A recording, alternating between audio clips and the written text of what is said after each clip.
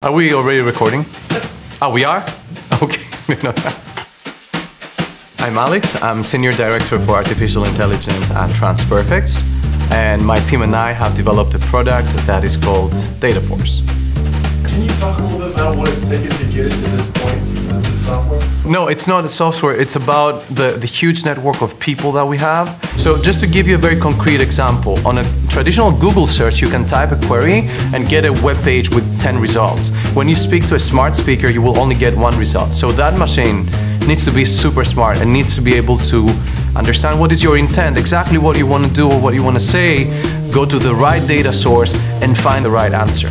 So there's a lot of complexity in that system. We need somebody, we need people, we need the DataForce people to transcribe this data and also add some information in it. The human element is the most important part of DataForce. They help us collect and annotate and improve data that our clients use to make their AI smarter and also make it multilingual. We use humans to run usability testing, user studies, to evaluate how the end user is going to perceive and accept the product.